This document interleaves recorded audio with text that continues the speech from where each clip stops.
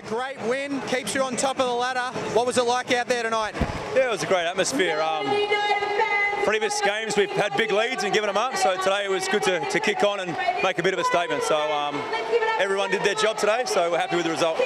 A lot of players in double figures. What's it like to get an all-rounded contribution from the team? Yeah, it's always great when you know, you can rest a few of the main guys and see the other guys step up. I thought, you know, the development players, Zach, came in and did really well. You know, they've been training really hard. Aquera and also Cal got their chance today, so it was great everyone could get on the court today. And a week away from the game against Cains, what do you do to get ready for them? You know, they're a tough side. They play great defence. They've played a lot less games than everybody else, so they're desperate right now, so they're dangerous teams. Thanks, Brad. Cheers, mate.